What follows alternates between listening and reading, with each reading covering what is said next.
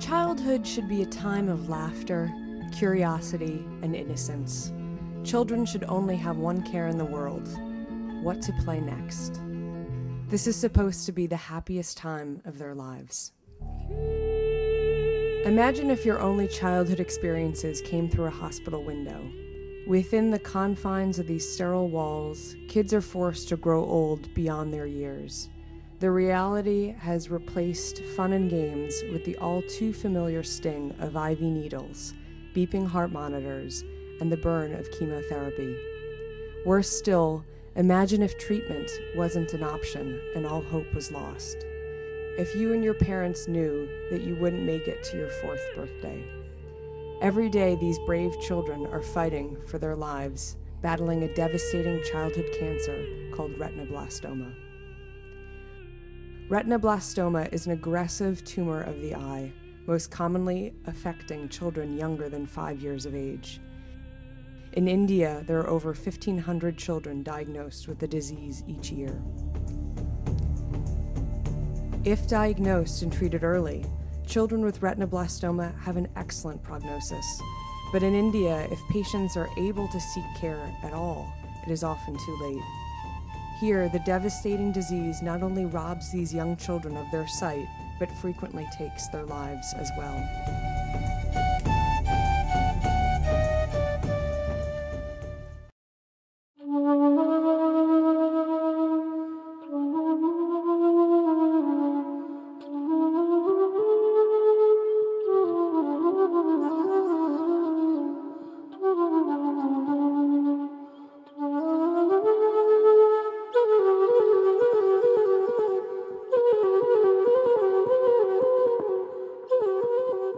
This is Divakar.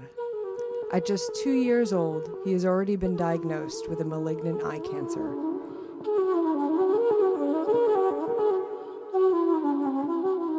His mother and father are daily wage field workers, together earning less than 30 rupees, or about 65 cents a day. They had to sell a goat, their only asset, just to seek care. Now they were told that without expensive surgery and months of intensive treatment, Divakar will die.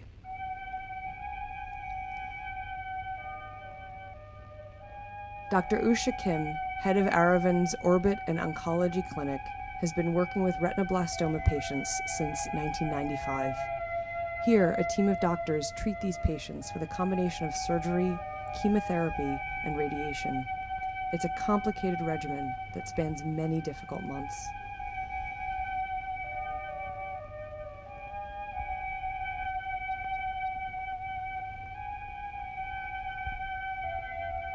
Whenever a clinician comes across an eye disease, the focus of the clinician would be to save the vision of the child. But when it comes to cancers, our main focus would be to save the life of the child rather than the vision. There are situations when we could save the vision as well, but then these are patients who have to come in very early in the disease. But most of the times we come across patients who come in a very late stage. And on one such occasion, I confronted with a mother and asked her why she brought in the child so late. And the answer that I got from the mother was so shocking. She said, "If only I had the money, don't you think I would have come in first to treat my own child?" That's when we decided that we should do something about these children. And that's how we started this Ring of Hope Fund. Ring of Hope was established through the Aravind Eye Care System in 2004. Dr. Usha developed the foundation as a way to financially support the treatment course for India's poorest patients suffering from life-threatening eye cancers.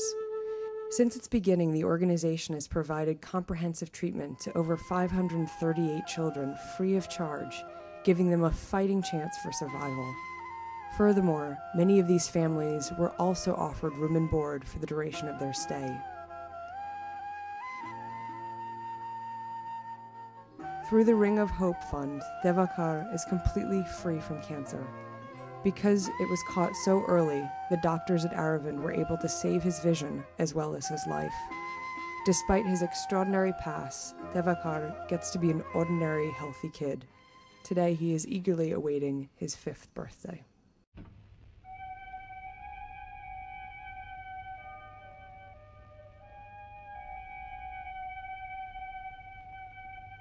Each week, at least 5 patients like Devakar arrive at Aravind's doorstep seeking help. But Dr. Usha wonders how many children suffering from rhinoblastoma are in the villages without access to care, and tries to develop strategies for reaching out to the many who never make it in. It's unfortunate that some of the cases are genetically inherited. We have a lot of families where more than one individual is affected. And when it comes to that, it involves a lot of screening, which is a genetic test which we're trying to do it in our labs. The Ring of Hope is currently building the first genetic testing and counseling lab of its kind in the developing world. Using a new technology called next-generation sequencing, Dr. Usha and her team will be able to test children for the rhinoblastoma gene for under $200 each. All of these are very expensive for any patient.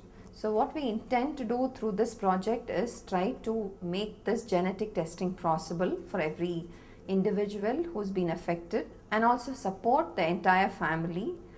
And this can be done only by creating an affordable system, which is what we aim at doing ultimately.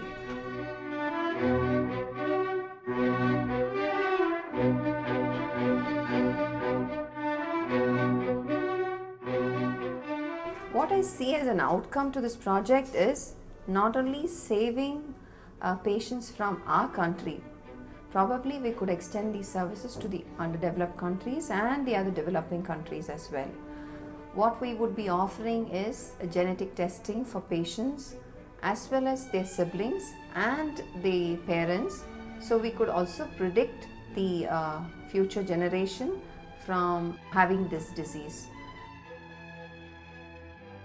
And this Ring of Hope Fund has been extremely useful not only in treating these patients. When we talk about treating these patients, we talk about treatment in the form of surgical removal of the eye, chemotherapy, radiation wherever necessary. We do a lot of investigations as well. For all of these, we depend on this Ring of Hope Fund. And we don't stop with just treating these patients. We'll have to rehabilitate these patients because most of these patients would have lost their eyes. And when we talk about rehabilitating these children, meaning socially rehabilitating them, we'll have to go ahead and do a prosthesis that is an artificial eye which would fit in these patients. And in fact, most of these children do very well with the ocular prosthesis. Because of the Ring of Hope Fund, 538 children have been able to survive this devastating disease. And the Ring of Hope has an opportunity to do so much more. There are 1,500 Indian children who fall victim to this cancer every year. With an earlier diagnosis afforded by genetic analysis and increased access to treatment, it's our hope that these children will get the opportunity and the right to experience childhood the way it's supposed to be, happy and carefree.